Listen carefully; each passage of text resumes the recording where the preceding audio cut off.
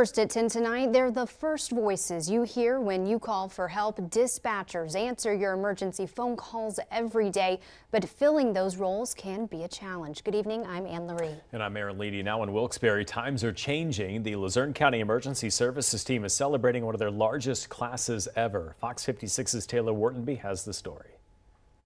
With years of dispatcher shortages, call centers were lucky to get 3 people to come through the door, and to get 14 has been unheard of, but that's the reality for the Luzerne County Emergency Services team. 14 new members were welcomed, and after their training period, they will put on their headsets and start dispatching calls for service. We need the dispatchers in the seats. It's not only, again, for us, but for the community. Our dispatchers that have struggled through the staffing crisis have worked 16-hour days, some of them 7 days a week. They just do it. They have the heart and, the ability, and they made it a priority to them. Many positive changes were made between the Luzerne County 911 Center and the Emergency Management Agency as they merged.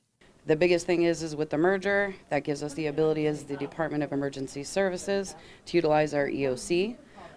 We're unable to obviously accommodate for 14 people at our 911 center. We've never had a class this size. With this class being the largest they've ever had, they can now give their employees more time off, a better work-life balance, and get back to comfortable staffing numbers. Most of our recent classes have been 2, and that is a national issue that everybody's kind of been dealing with. We've been really short-staffed for probably the past 5-6 years.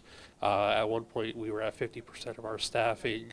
From the moment of the phone call, a dispatcher is the person who receives all the crucial information to send to responders, and recruiting them is essential. Some of the incentives that we actually gave to some of the people is changing the shift around a little bit, making it a 12-hour shift. That way, every other weekend, trying to give people every other weekend off, especially with younger people these days. People want a weekend off once in a while. I'm told if all the students pass, they will be 9 people away from having a full staff.